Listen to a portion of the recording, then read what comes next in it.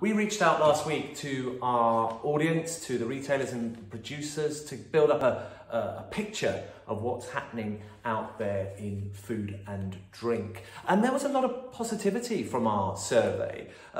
Year on year increases of at least 10% reported by businesses. 95% of the respondents said they were positive and sure they would stay in business after this crisis, and 26% of businesses had turned to some sort of online or delivery service, trying to reach out to new customers. And perhaps that's the most important point. 2 in 3 retailers in our world had said that they have attracted or seen new customers. Now that, for me, is really important.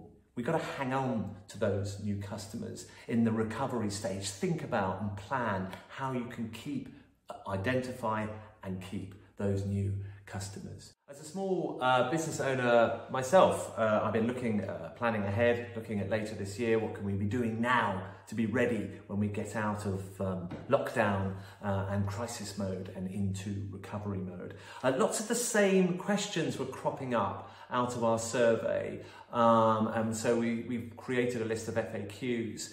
There's lots of help on our support pages that will answer some of those, so do use that resource. We'll also try and pick some of the salient ones out and answer them for you in a more direct way in the coming week. Look out for our next support e-bulletin. Lots of information in there. There's some marketing tips. There's advice on how to help you and your business. So subscribe at gff.co.uk/support.